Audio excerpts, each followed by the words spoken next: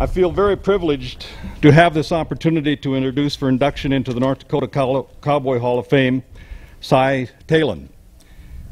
Now, Elvin Nelson's wife, Kay, said that Cy told her that it is pronounced just like Taylor, but you drop the R and you put an end on it. And so that's good authority for me, because even though through the years I saw the name, I never was quite sure how it was pronounced. As a 25-year veteran of rodeo announcing myself, I feel a very personal connection and respect for Cy.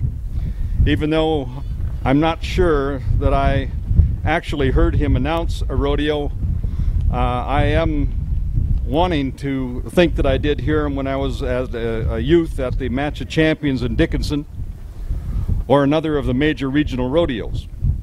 At least that's the way I want to remember it.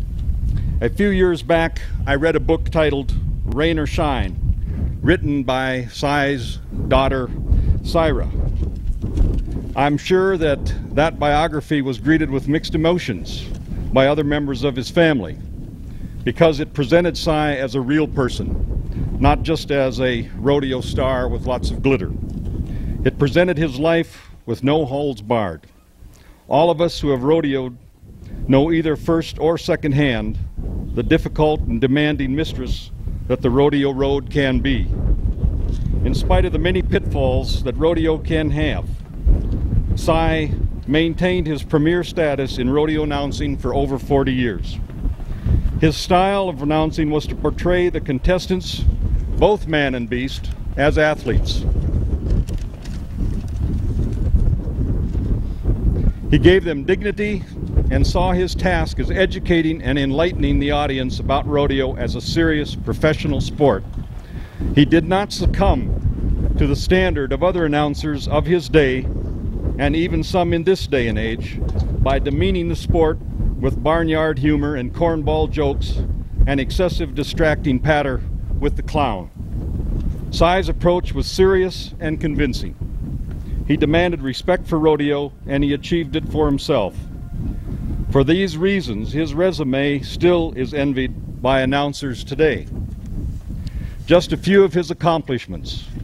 He announced the very first and a total of 9 NFR rodeos. He did the Denver National Western 33 times. He did the San Francisco Cow Palace Rodeo 30 years. He was elected Rodeo Man of the Year in 1965. The North Dakota Rough Rider Award was also awarded to him. His impeccable dress earned him top 10 honors as one of the Western Apparel Association's best dressed men in 1970 and 71. The year he retired from announcing, in 1979, he was inducted into the Pro Rodeo Hall of Fame.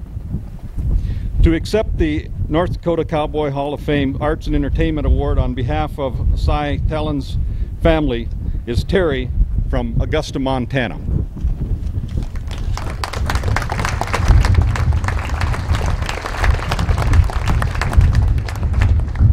Figures the wind would blow when we start talking about rodeo announcers, I guess. I can assure you, Walter, that Dad was very real, and why he may not be what was depicted in my sister's book, there's a lot of stories right around here that can be told about him.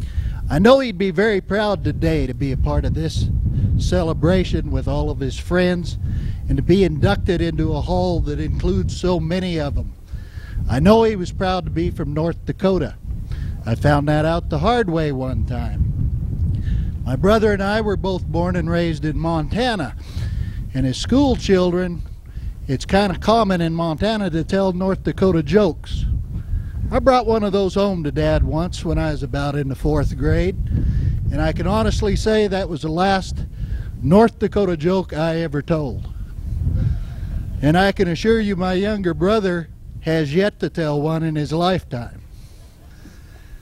But I've got a feeling that Dad, were he alive today, would be more pleased with this honor than any of the accolades that he's ever received, to be going into the hall with so many of his great and good friends.